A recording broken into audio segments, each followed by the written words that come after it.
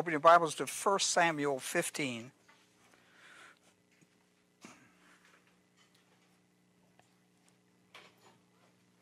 Unfortunately,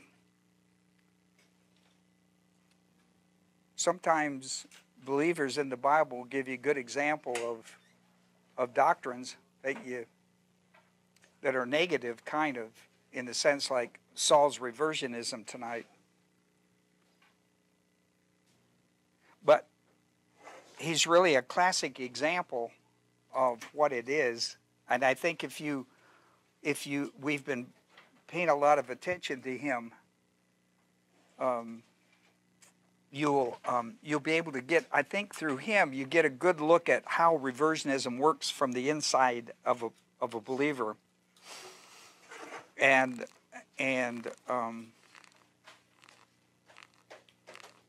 how difficult it is when you get deep into reversionism, how difficult it is to get out of it. Now, you can walk your way out of it, but how difficult it is to walk your way out of it. I mean, that's a bugaboo, and this one here will show you it in Saul, in the life of Samuel. That, you know, Samuel's a really interesting guy because the first two kings of Israel, he had to select them and anoint them and teach them and walk them through what God had in store for their life. And it's interesting in the Bible, it talks a great deal about how much Samuel wept over Saul. How much he wept. How much he wept over him. Just not being able to be the guy up to the speed for the... And it wasn't because he didn't have the capability. It's that he wasn't willing to walk by faith. Wasn't able to walk it out. Wasn't willing. He was capable of it, like we all are. But just wasn't willing to walk it out in his life. So here we are in 1 Samuel 15. I'm looking at verses 10 and 11 tonight. The word of the Lord came to Samuel saying, I regret. The word of the Lord came to Samuel and said, I regret that I have made Saul king. Now this is the Lord speaking. I regret that I have made Saul king, for he has turned back from following me. That phrase, turn back from following me, is where you get reversionism. It's exactly, it is as good a definition as you find anywhere. And Samuel was distressed and cried out to the Lord all night. Okay? And he's going to be that way till he dies and Saul dies about this. And it wasn't that Saul didn't believe that, Saul didn't really believe that he had the capabilities of doing it, and he proved that in his own strength and in his own workings, he didn't. And that's what's good about this lesson, is that any task God calls you to is greater than anything you could achieve in your flesh. I don't care what it is.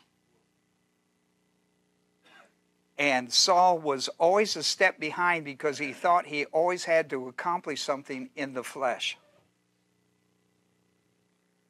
And he never felt up to being able to do that. He had such what we call a low self-esteem. He had such a poor opinion of his own ability. In verse 17, Samuel said, Is it not true, though you were little in your own eyes, God promoted you to the head of the tribes? And he just never could buy in that, what God had called him, God was able to accomplish it through him. He didn't expect Saul to do it. He expected Saul to submit to him and let him do it through him. That's true with you and me. If you think you're going to go do something for God in the energy of the flesh or in your own ability or in your own thinking, in your own whatever, you're going to fail. You might as well stay put, because you're going to fail. And if you think you succeed, it's because others have told you, not God. Well, let's have a word of prayer, and we're going to talk about Saul and what the Lord told Samuel to tell Saul about reversionism, why it was dangerous. I give you a moment of silence as a believer priest and dwelt by the Holy Spirit, the privilege to confess sin if necessary. It will be necessary if there could be awareness in your life of mental attitude sins, sins of the tongue, or overt sins. These should be confessed in silence according to 1 John 1:9. If we confess our sins, he's faithful and just to forgive us and cleanse us. That takes us back to the work of Christ on the cross, not for our salvation, but for our sanctification. When we confess our sin, we're back into spiritual positions where God can work with us through the third member of the Godhead, the Holy Spirit. And what a privilege that is. So I give you that moment as a believer priest out of 1 Peter 2 to take that moment. Well, Father, we're thankful to be here tonight and with these group that have come by automobile and those who are visiting with us by the internet. We pray the Holy Spirit would minister the truth of the Word of God to our souls. Cannot be learned in the flesh. Can't be learned nor lived in the flesh. That's why God gave us the Holy Spirit and why we're told to walk in the power of the Spirit by faith. By faith, not by sight. By the Holy Spirit, not by flesh. We pray that today over this study and those who are listening, and with it ear to hear, to believe, to apply. For we've made our prayer in Jesus' name. Amen. Lord gave King Saul a detailed assignment. We call it the details of the directive will of God. And he was going to send him on a military assault upon the Amalekites. And you're familiar with this. This is a 400-year-old program that God has, this Amalekite deal. And God is now about to use a man in the authority of a nation to discipline a nation. Okay? He's going to use Saul, first king of a nation, to discipline another nation.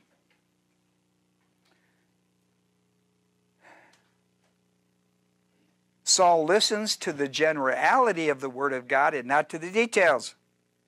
I'm telling you today, when you're a baby, you can get away from that. When you're a baby believer, you can get away with listening to the general things that God says to you and not the specifics.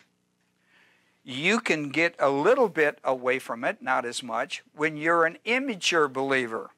But when you're a mature believer who believes that you are secured in your salvation based on the Word of God about your salvation, can't get away with that anymore. He's going to hold you accountable for the details of the will of God as much as the general view on it. And we knew, as we saw Saul go out and had victory, came back and said, I don't understand why everybody's so upset. I was told to go out and conquer them. I went out and conquered them. And I can't understand why everybody's upset. And he said, well, because you didn't do what you were told to do. And he says, I don't understand why you keep saying that.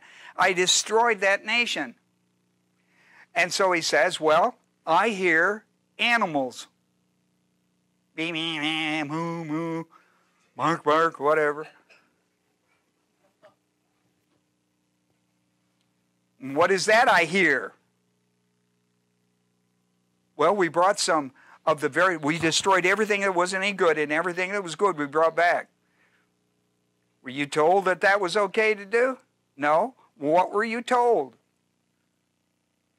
Karam. I was told Karam. And how was it delivered to you? In the Hiphfield. How many times did God tell you that? 6. And the word means to utterly destroy. And then he went into the details and told him exactly what he meant by that. Right? I mean, right down to the last thing that God thought about it.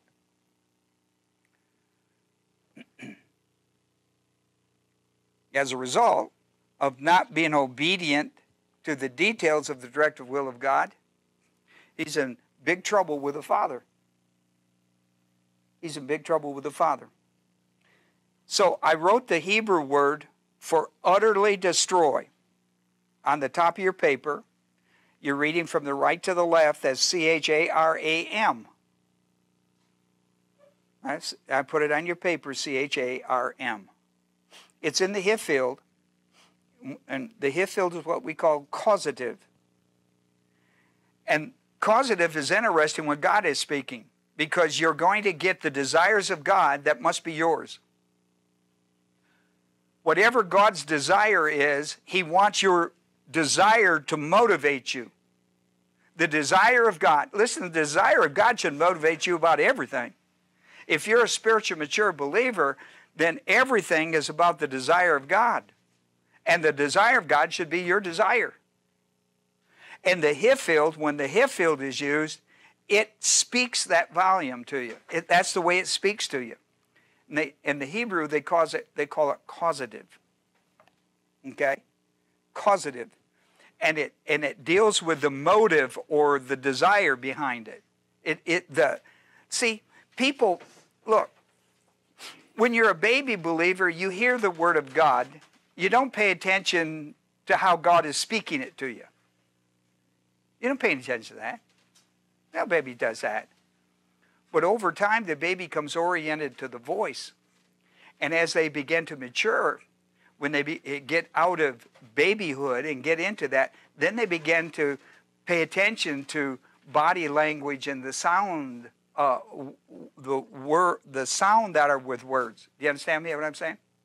We all been through this, maybe a while ago, but we've all gone through that stage. And what you have just entered into is not just the words of your parent, but the desire of your parent. The motives and ideas and desires. You've picked up on that. Later, you begin to work that out in the way you deal with people by body language. Right? Tone orientation. All these words are like that. Well, this is the power of the word. This is the power of the Hif field in Hebrew. This is what's behind all that. And it's called causative. For those who are taking Hebrew class with us, you ought to be paying attention to this. All right? And so the word utterly destroy, it's used in verse 3 when the instructions is given to him in detail. Go, strike Amalek, utterly destroy all that he had. Now he describes it in detail. Put to death man, woman, child, infant, ox, sheep, camel, donkey, etc. I mean, that's about as clear as it gets. Now, he uses this word for utterly destroy. He uses it in the Hif field. Every time it's used in chapter 15, it's in the Hif field. It's used in verse 3, 8, 9, 15, 18, and 20. That's a whole lot of times. Because everybody got it but Saul. The one guy that's supposed to get it didn't get it. And you know why? Because he wasn't listening. He didn't listen. Oh, he heard. But he didn't listen. You know why? Because a person like this has already made up their mind that they're going to do what they're going to do no matter what the person in authority tells them anyhow. You have a child like that, then you know what I'm talking about. You have a living example of it in your life. No matter what you tell them. They may salute you and be very positive about it, and they may say, oh, I agree with you. Yes, you're absolutely right. They have no intention to do it, and are not going to do it. In fact, Jesus tells a parable about two children in a family where they're both told to go work, and one says, yes, I will go, and doesn't go, and the other one says, no, I'm not going, and goes. Which one did the will of the Father? Say it to me. So I wasn't looking for answers. I was just telling you what the story was. Saul didn't carry out the details of the directive will of God because of reversionism. This is how reversionism works. It already has a mindset, I'm not going to do it. And listen, whatever you told them to do, if it doesn't work their schedule or what they want, if their desires trumps yours. And I'm going to tell you, if you have a child like that, you've got your hands full, and that child's going to get whipped a lot in life. Because that's an attitude that will not work. And parents know that. And so they try to rein them in and everything. Because they know you go out there and do this in, quote, the real world, which they already are in. But when they get out there and they don't have that lenient authority that loves them and cares for them and willing to give them a second, third, fourth, 26, 7,000th time, they get whacked. They're going to get whacked. Well, anyhow, Saul is this guy. He's got this mindset. His work's a little different than the rebellion kids because he's a passive guy. Oh, I know, I can't do it. I can't do it.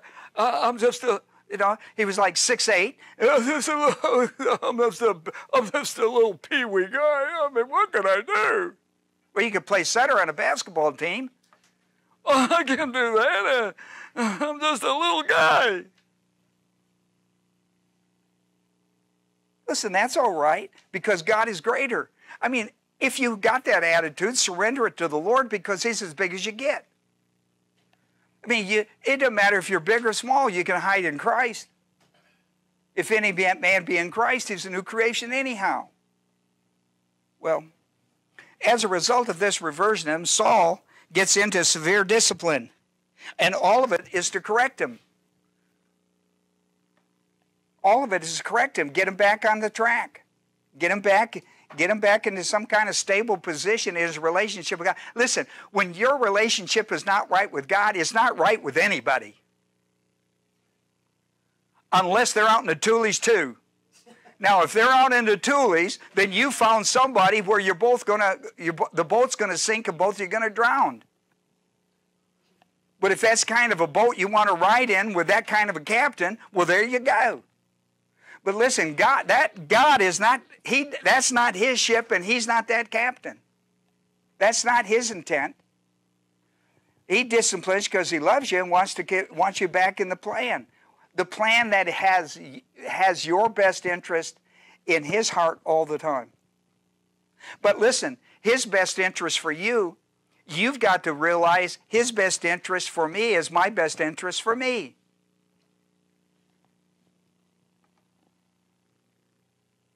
You know,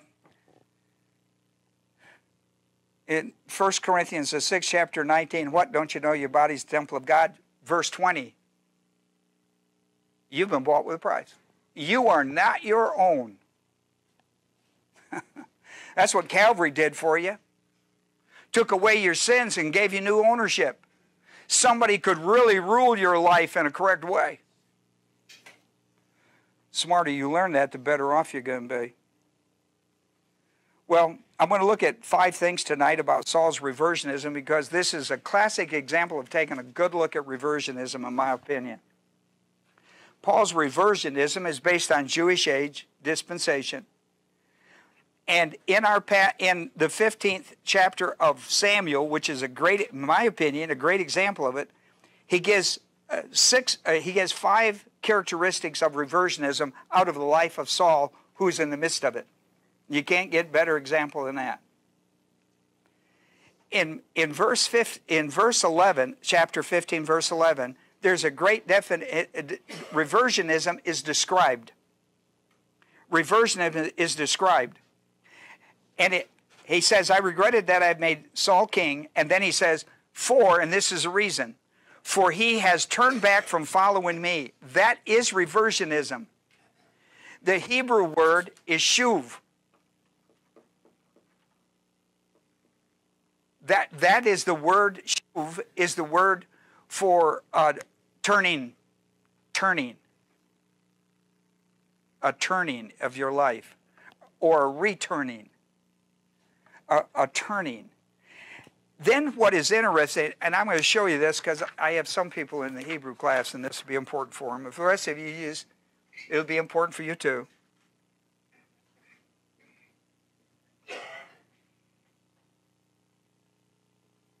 I'm going to show you this. Because it's important.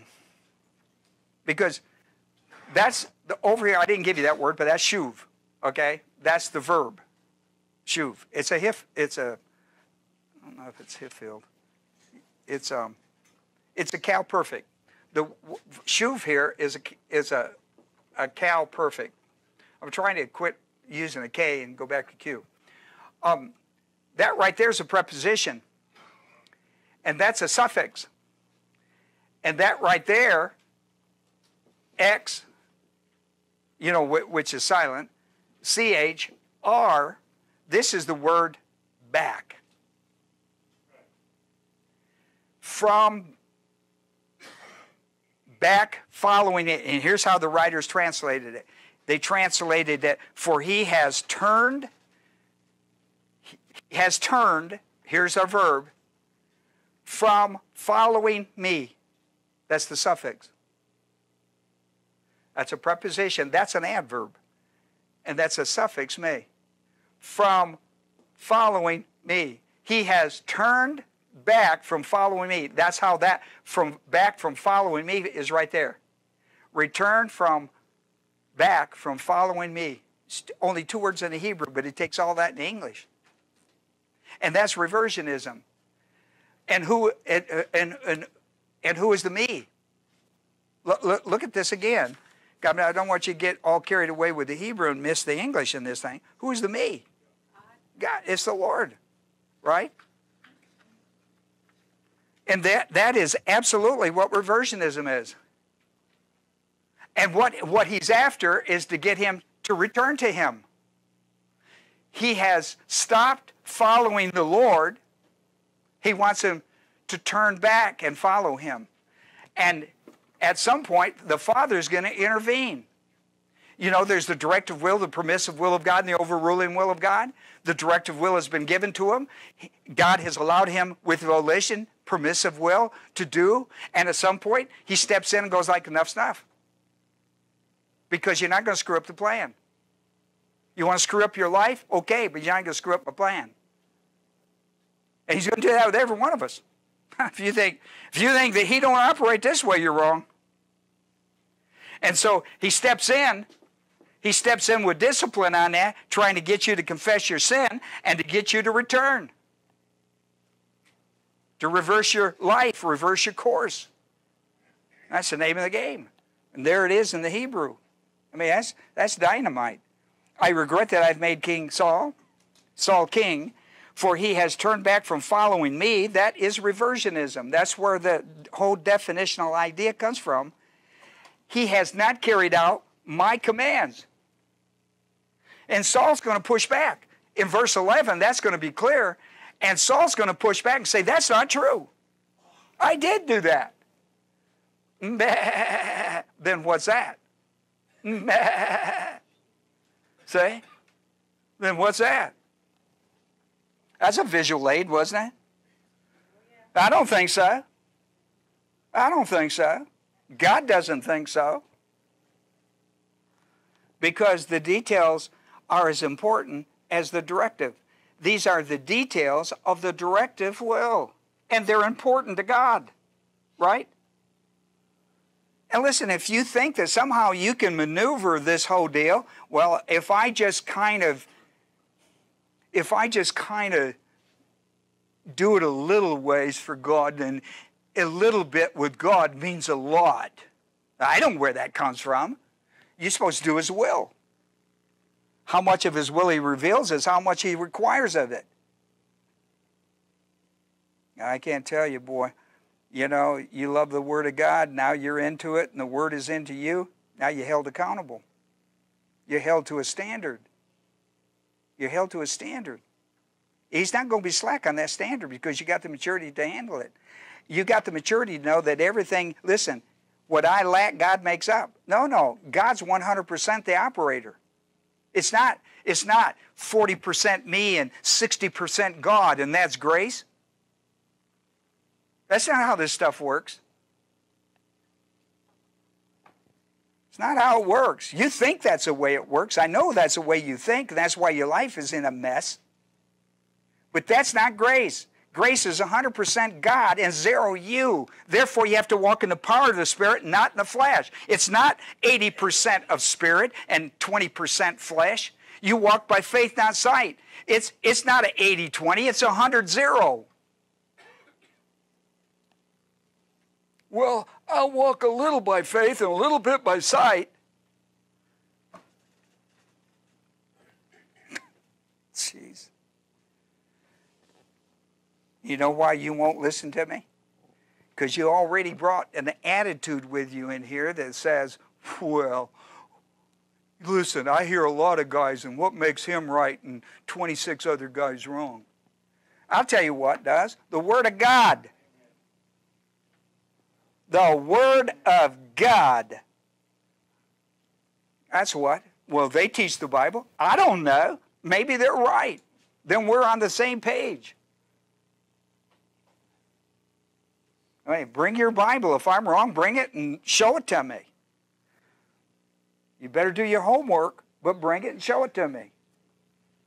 I'm open to the Word of God. I want the truth of the Word of God. I ain't got anything set in stone in my life except the Word of God. Now look, there's reversionism. You understand that? It's as clear a picture of reversionism you're ever going to get in your life. And that's exactly what it says in the Hebrew. In verse 19, we're going to find two more characteristics. Disobedience and evil. Because once you get into reversionism, you're into disobedience. And let me tell you where the devil's taking you. He's going to take you right out of sin and into evil. That's where he's headed. If I can get you to sin, I got a hook in your nose. I'm going to drag you all the way till I get you into evil. When I get you into evil, you can't paddle your way out of it. That's what he believes you believe.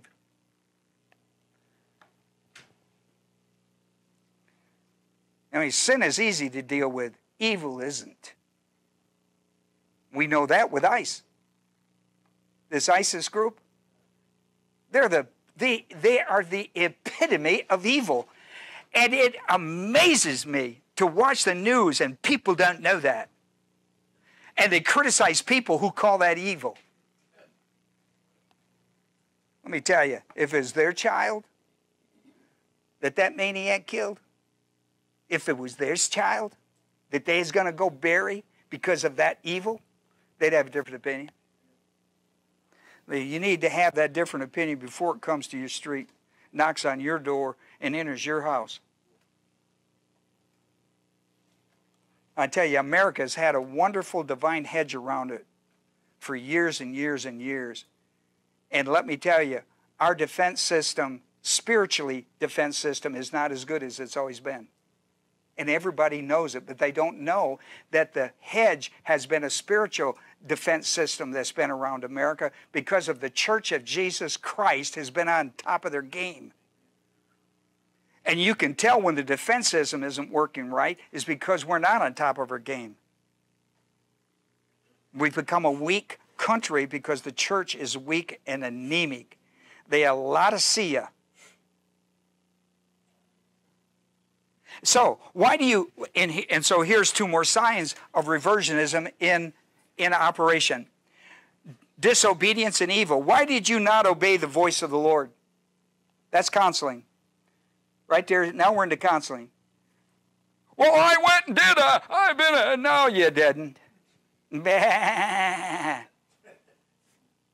Nah, I still hear it. Why did you not obey the voice of the Lord? Why did you rush upon the spoils? You know what that idea is? Goody, oh goody, goody, goody. Look what I got to take home to my daddy. You better not be taking anything home to daddy. You understand? Because daddy said don't bring nothing home. And they rushed upon the spoils, and they're just like little giddy kids.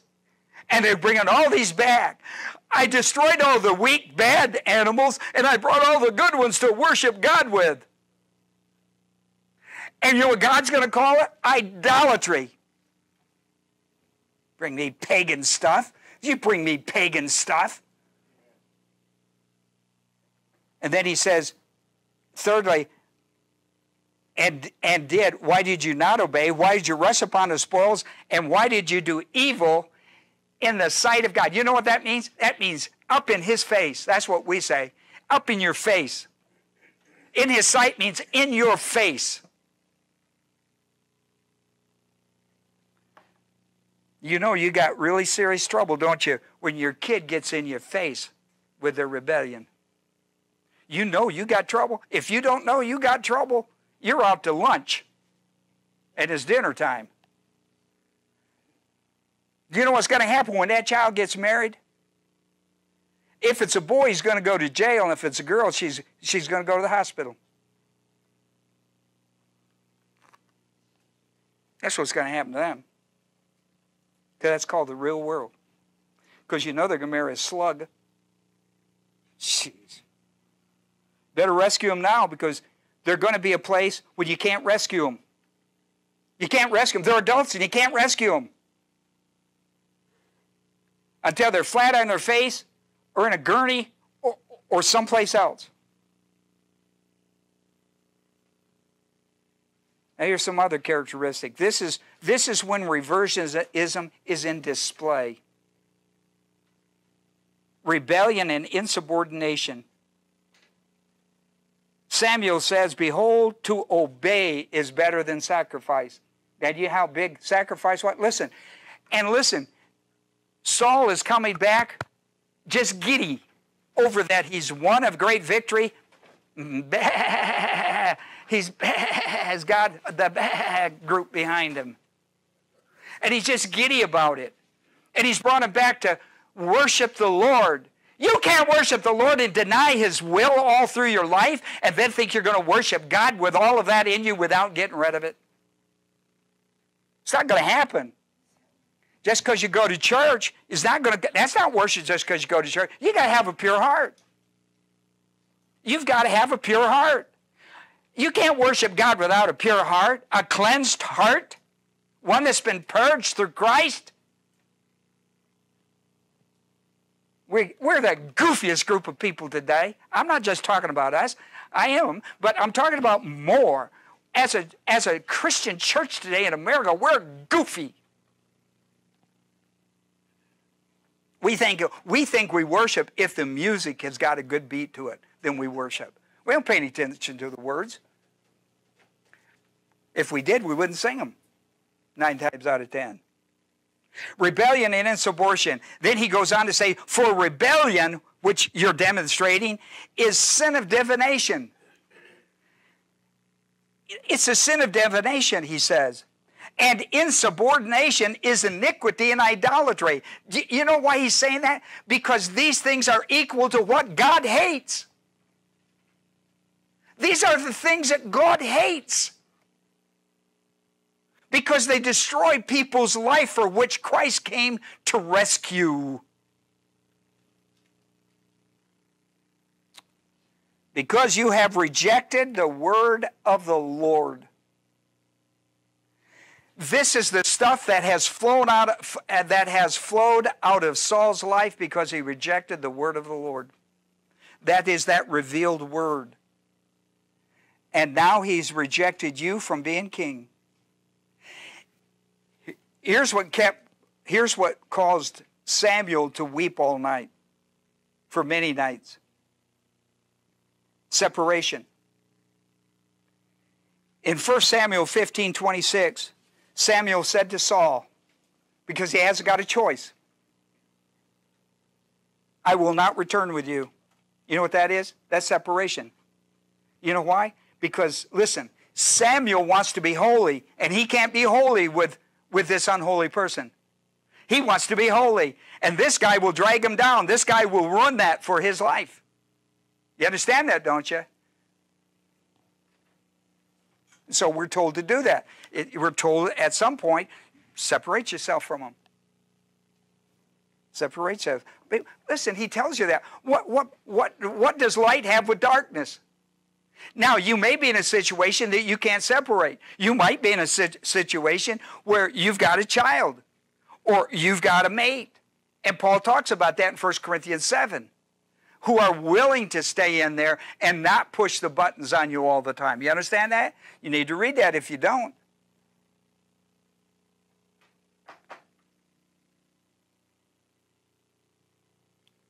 I will not return with you. 2 Thessalonians 3, 6 through 7, and 1 Peter 4 is a really good example. 1 Peter 4, 2 through 4 is what I read to teenagers all the time, because they're peer level oriented, not parent level oriented.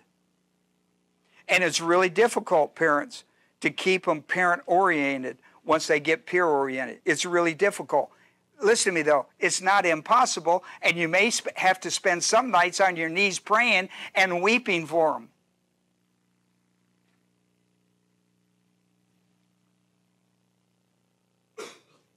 I will not return with you, for you have rejected the word of the Lord, and the Lord has rejected you. And so in the 16th chapter, verse 14, we see the discipline. I mean, God has got Samuel right here. Saul is connected with Samuel. God is speaking to Samuel because Saul is still open to listen to Samuel. But listen, Saul is not obedient to what he's telling him, but at least he's got an ear. Listen, you still got ministry when you have an ear. At some point, you won't have that. But there's still hope when you have it. And Samuel believed that. Saul wouldn't do it. And so when we get to chapter 16, verse 14, the Lord withdrew the Holy Spirit from him. It says, now the Spirit of the Lord departed from Saul. Isn't God kind? I mean, he didn't do it in a split second. He gave him plenty of time, as time goes, to confess his sin and make his journey back. Now the Spirit of the Lord departed from Saul, and guess what took his place? The spirit of the world. The spirit of the world. See, that's what you have before you get saved. But listen, when you go back to that place, it's a lot worse. And listen, the rest of the life, from chapter 16 until Saul dies, this is what you see out of his life. You're not going to see the Spirit of God work in his life. You're going to see the evil spirit work in his life. You're going to see the spirit of the world, of the sons of disobedience. You know that, in Ephesians, the 2nd chapter? There you are. And that's what you're going to see. That's what we saw in his life. Now listen, I need to make sure that you understand that you and I live in the church age, a completely different dispensation with the ministry of the Holy Spirit. And John 14:16 says he can never leave you. Once he takes a residence in your life, he can never leave you. Jesus himself spoke that. So you are never going to have the experience he had. You understand that? That's important you understand that. Now, here is a definition of reversionism that I've put together based on what we have seen in the life of Saul, so that we can go back to a passage and take a look at this definition and see it in the life of somebody that we've met. Reversion is retrogression. Retrogression, instead of progression, is retrogression from any stage of spiritual growth because of a pattern of old man cosmos diabolicus thinking. It's pretty obvious that Saul is eat up with it, like all of us. The Word of God is what changes us by the renewing of our mind, agreed? The pattern of old man cosmos diabolicus thinking expressed through negative volition, rebellion, rejection of the revealed directive will of God, and evil in the sight of God. Do you understand that? We've just seen all this. So there's a definition based on Saul, reversionism, out of 1 Samuel 15. Here's the second point. Saul went to war, defeated the Amalekites, while at the same time lost the most important internal warfare, the spiritual war of the angelic conflict. Is that not crazy? Listen, he went out and fought a battle, won a war, on the outside and lost the biggest battle of his life, which is the Ephesians 6, put on the full armor of God and do battle. He lost that one while winning the other one.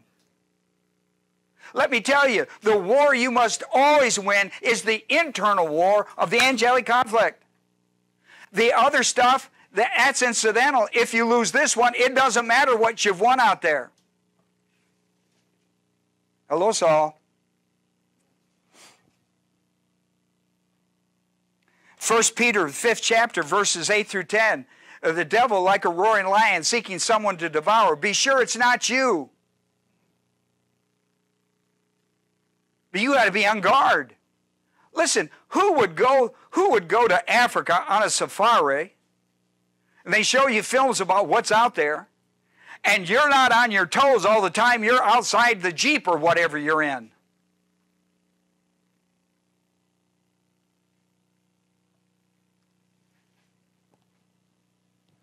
I mean, I wouldn't even drive through a zoo where the animals can come up and...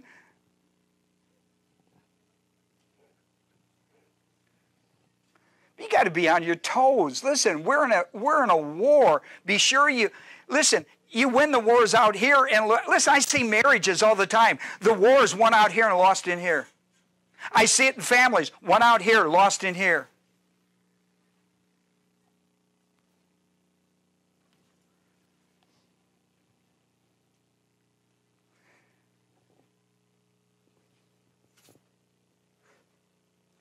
I used to have a Bible study that just clicked in my head. I had one in Pinson on one night of the week, like, I don't remember. And then I went across town to Mountain Brook and had another Bible study. I had one on this side of town, and I had one on that side of town. Out there in Pinson, all teenagers, high school kids. I mean, I was always battling with them about drinking because you're not of age. It's against the law. You shouldn't be doing it. I was always dealing with about sex. I was always dealing about this, dealing about that. And, you know, people have like, well, what do you expect? That's Pinson.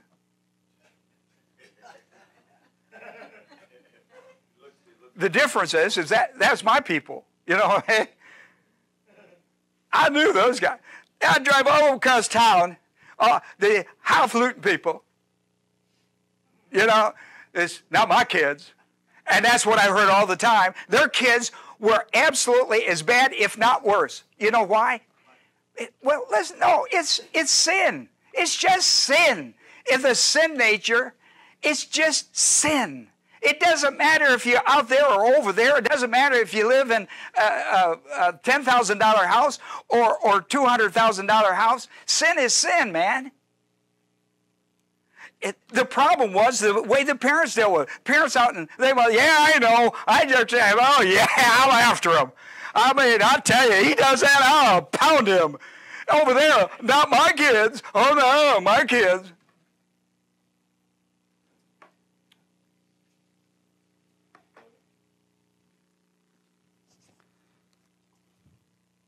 Not my kids. And I never could convince them that sin is sin, and everybody has a sin. I never could convince them of that, so, you know, I just went and delivered the mail. My job is to deliver the mail, not change people's life. So I just delivered the mail to both people. But I was a lot more comfortable out there than I was over there with people in denial. I can't take denial. That just about drives me nuts. 1 John 4:4, greater is he who is in you than he who is in the world. Listen to that safeguard. You can't afford to lose the internal war because greater is he who is in you, that's the Holy Spirit, than the devil who is in the world. You can't afford to lose this one. You can afford to lose those wars out there and not lose that one in there, right?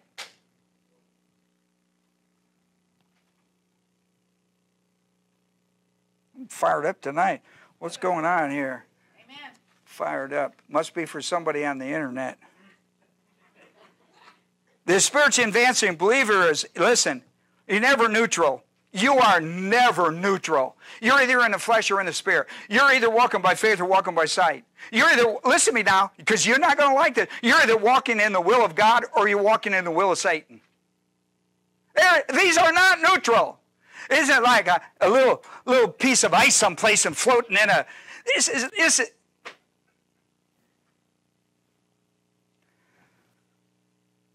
in 2 Timothy 2:26, it tells you that. And it's interesting the way Paul lays this thing out to Timothy about the will of Satan. We act like, oh, I don't know what you're talking about. Well, let me spend a little time with you and I can explain that out of your own life. And that they may come to their senses. You remember the prodigal son? Remember how it's, listen, you know how important it is to come to your senses? You know why? Because you're losing the internal war. I don't care what you went on the outside. If you lose that one, So he says that they may come to their senses and escape from the snare of the devil. You know, you can't, listen. I've been to the Jimmy Hill Mission. I've been to the Salvation Army. I've been everywhere you can go to talk to people about the Lord. And I can tell you this principle. If you can't get them to their senses, they can't get out of the snare of the devil. They're trapped into something they can never get out of because they can never come to their senses. Let me tell you, if you want out of your addiction, if you want out of your bondage, you've got to come to your senses and you've got to be willing to let the Lord deliver you. Jeez. The snare of the devil, having been held captive by him to do his will. Listen, and boy, if you think he's not bold, he walks up to Jesus face to face in Matthew 4 and challenges him. Will you follow the will of God or mine? I got a sweet deal here for you. Listen, let me tell you, I believe you're the Son of God. I heard a guy the other day preaching on the ifs in Matthew 4. It drove me nuts. Because he used them as a third-class condition. The devil didn't say, if you are or if you're not. Listen, he's not that stupid. He said, we both know that you're the Son of God, the Messiah, the Savior of the world. We all know that. That's a given. Let me see you do your stuff. If you are who we both know you are, then let's see you do your stuff. Turn the stone into bread. You know how he fought him? With the Word of God. He fought him with listen, not with the Bible. He didn't pick the Bible up and slap him side the head. Satan's smarter about the Bible than you'll ever be. You know why? Because he's lived longer. He's not an idiot. He's lived longer. But he's got you outwitted every day of your life if you go to the world. If you get in the world arena, he's smarter than a whip and you're dumb. He's just been there longer. He's fought many a time. The only way you can win over the world is in Christ. He's conquered the world. 1 John 5:4. Faith is a victory that overcomes the what? World. That's bigger than your life. I mean, that's bigger than your life. I mean, he's big enough to win over your life, your family's life, your families, your neighborhood, your state, your nation, the world, man. The world. My faith over the world. Come on. Jeez. So there's a conflict of wills. Reversionism, this conflict of wills becomes very clear. It's not hidden. It's not under the rug. It's out in the open. The conflict of wills. And this is important. And so I gave you a bunch of scriptures. One of the things you have to be aware of is 2 Corinthians 11, where he says, let me tell you how tricky the devil is. He's a disguise master. And what he does, he appears as an angel of light. and feed you darkness. That's false teaching. I gave you a bunch of passages well worth your time. And so, you know, here's counseling. You say to a person like Saul, like Samuel and Saul, Samuel trying to minister to Saul to try to get him to come to his senses. That's the best you can do in counseling, is to bring them to their senses. And so you're always asking or thinking when you're dealing with people like this, what could a believer possibly gain by rejecting the will of God? If they all do it, that's why their life is in a mess, and that's why they want help. And you ask them, look, you have allowed the devil to ruin your life. You have just run the rabbit trails with him, and he has destroyed. He's destroyed your way to think. He's destroyed everything about your life. What could you possibly gain by rejecting the will of God?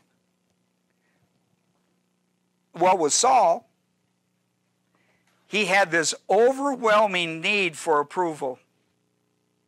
You know, I'm this wee little man, and the wee little man was I. And he carried that to the grave. His only hope was once he got saved and got indwelt by the Holy Spirit or under the ministry of the Holy Spirit, and Samuel, this great pastor teacher, entered into his life, he had a real shot at change if he would renew his mind. And he didn't have a dog's chance if he didn't. And there you go. And so you have this thing in Samuel 15. Listen, it happened to Eve in the 3rd chapter of Genesis. You know what he told her? This is hard to believe that listen, some fish will bite for anything. You know, when we would run out, we would catch a fish and we'd pop their eyes out, right? And use it fish bait, right? I mean, we would gut them open and take stuff. We would fish with anything that we could keep on fishing once they were biting. Listen, once you get biting, you think you can get them all. So, listen, you know how he got her? Listen to how he got her. I mean, this is a line you go like, sweetheart, you didn't fall for that line, did you?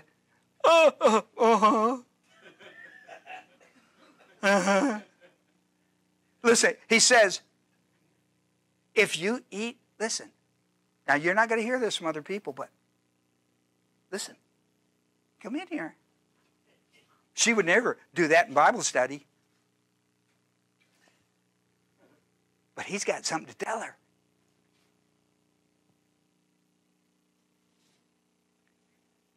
If you eat from the tree of knowledge of good and evil, you will be like God. You won't need a tree anymore. You will be the tree, baby. And you'll just leaf out everywhere, and you'll be so smart, you know it all. You'll be like God.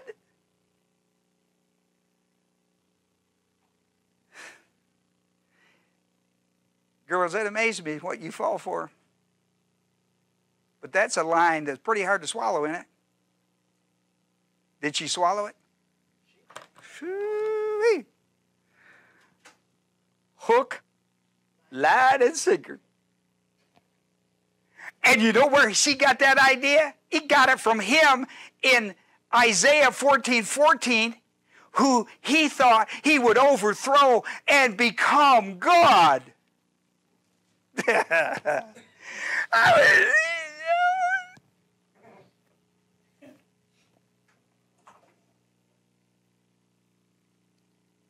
Hey, look, you know, we quote Romans 12:2 all the time. Look at 12:1.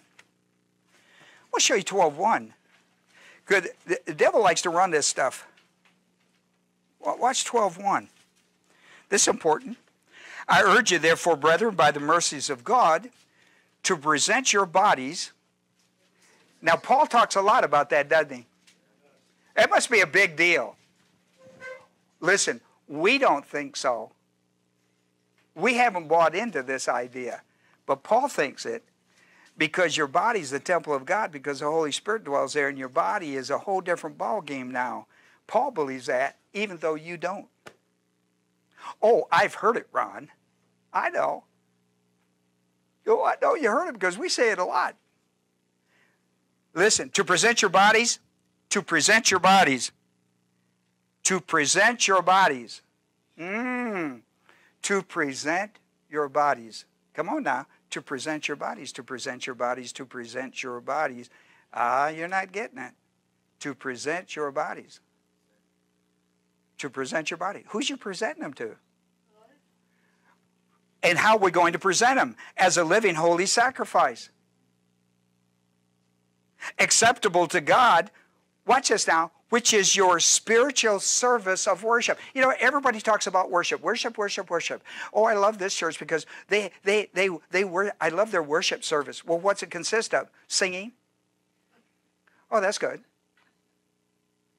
That's good. Can I tell you something else about worship that you may have not thought about?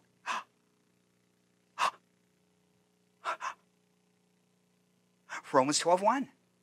How about that?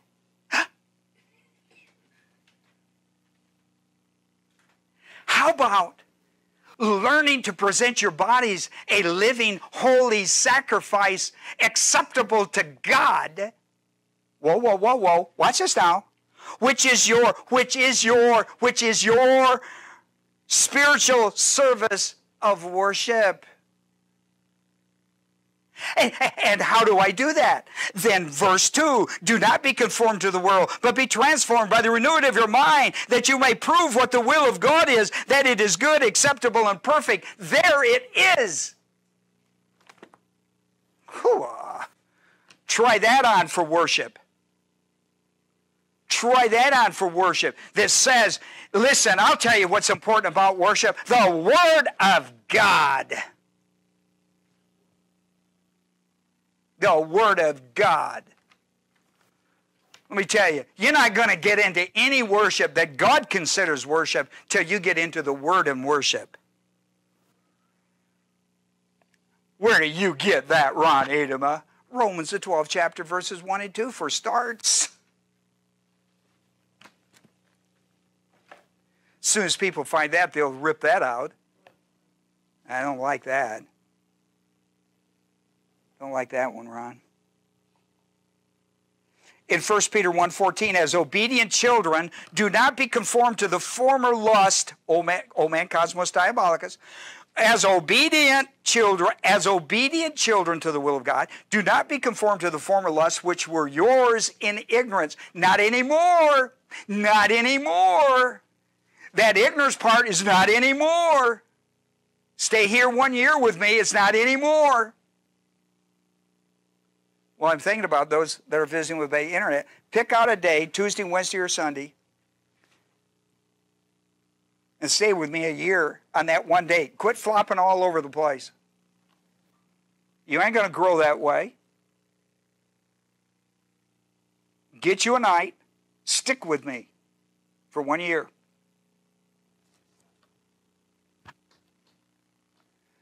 As obedient children, do not be conformed to the former lust which were yours in ignorance, in which you formerly walked. Now I'm in Ephesians. In which you formerly walked. Now watch this. Watch the words according to and then the words of.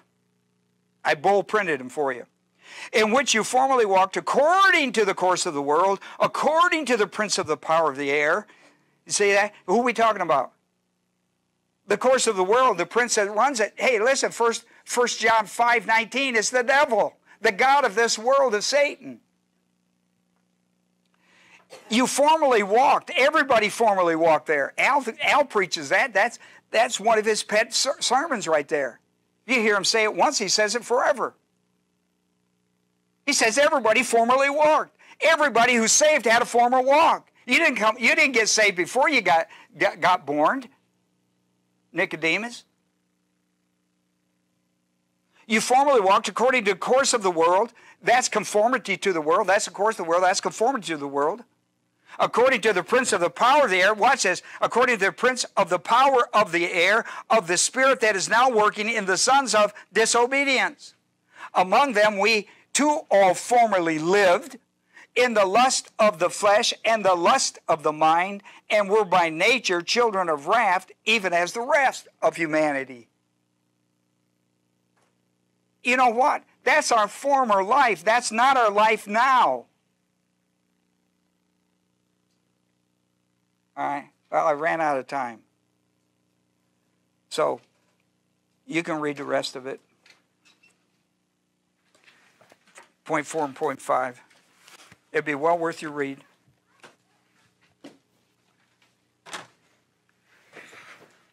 Let me close in a word of prayer with you.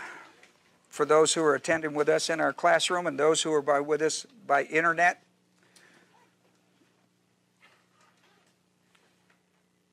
Recovery. Recovery from rebellion against God, insubordination to His revealed will in your life. What's recovery? It's twofold. First, confession of personal sin. At some point, you got to start your journey back. And whatever that point is, whatever that sin is that He's got you on right now, confess it. 1 John 1:9. But I'm going to tell you, there's another part to this. And that is the renewing of your mind. Every time a person is in reversion, because what happens, you become dull of hearing and you've got to come back and renew your mind. Hebrews 5:11 through 14. You've become dull of hearing and now you've got to go back through spiritual growth challenges. You've got to go back and you've got to but listen to where you have to go back to. And this was for Saul. And Saul wouldn't do it. You got to go back where disobedience occurred. Now for Saul, it was that details that said utterly destroy. Agreed? Listen, when he came home, when he said, I have sinned, of course he didn't say it to the Lord, he said to Samuel. Listen, you can confess your sin to me all day long. You better confess it to God. Confess it to me all day long, you don't get anything. You confess it to God one time, you got restoration. You're into recovery. Listen, but you got to go back and you've got to fix it, so to speak, in the violation of the will. And so, listen, what he should have done is went, I have sinned, confessed it to the Lord, and then what he should, by renewing his mind, he should have went back to the will of God and made it right. You know what he should have done? What should he have done? Yeah, he had all those animals. Oh, you know how much they're worth? Nothing. They're worth nothing. Done. Go out there and kill every one of them.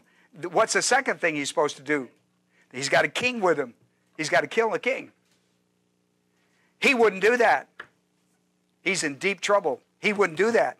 Listen, not only did he need to confess his sin, he needed to complete the will of God. You understand that? Yeah. You know who had to do it? Who did it? Samuel. Samuel, the guy who set the mission in motion, had to go back and clean it up. Because the Lord gave that assignment to him as well. And he had to do it. Jonah, in the first chapter, God gives him detailed instructions. Arise, go. Right? Arise, go to Nineveh. Cry against it and give them the solution. Give them the solution. Proclaim the gospel. That was the details. He didn't do it in chapter 1, verses 1 and 2. We get to chapter 2 and 3, and chapter 2, he repents, right? I mean, he confesses his sin and changes his mind, and as soon as he gets off the boat, or out of the whale, we got chapter 3, verses 1 and 2. You know what the Father tells him? Exactly what he failed. He told him the same thing in chapter 3, verses 1 and 2. He told him the same thing he told him verses 1 and 2. This is part of your recovery. This is the renewing of your mind. This is where you get back on track. If you don't do it, you won't get back on track. Reversionism is a big deal. And so for those who are with me and those who are with me in the internet, you need to understand that. You need to understand, you need to read Hebrews, the 3rd chapter, the 4th chapter, and the 5th chapter before you drop this subject. Let's pray. Father, we're thankful tonight for these who have come our way, both by automobile and the internet. We pray the Holy Spirit would minister the truth of the Word of God. be able to fill all the gaps that I have with it, bring it to the reality of the Christian life. This is what is missing in America. This is what's missing across the world in Christian churches. I pray, Father, that we would understand how serious this is in a Christian's life. This is not some casual thing. This is a big deal. You can see how God had to deal with it and how he deals with it all the way down the pike. I pray for this in Jesus' name. Amen.